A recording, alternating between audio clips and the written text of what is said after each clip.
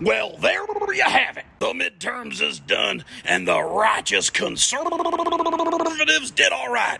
But not good enough. There were too many victories for them pinko, socialist, communist, anarchist, globalist, vodka twist, Swedish fish, ham and Swiss, hide the fist, liberal.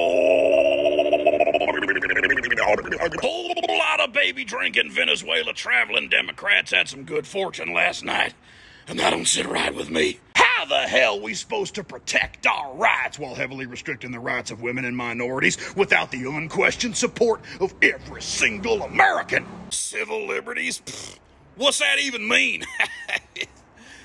But seriously though, what's it mean? Democrats are funded by China. Look at the products in any Democrat's house. Guarantee it's gonna say made in China. Abortions are never okay. Unless the person who pays for the abortion supports the GOP. Then it's okay. The heroes in the Republican Party are gonna roll back inflation, lower gas prices, all by giving everybody long COVID, replacing teachers with robo-cops, and making sure Ukraine surrenders to Russia unconditionally. How's all that gonna work?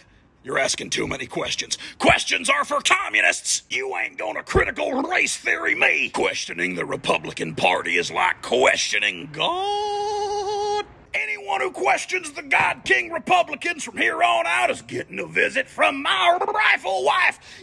Yeah.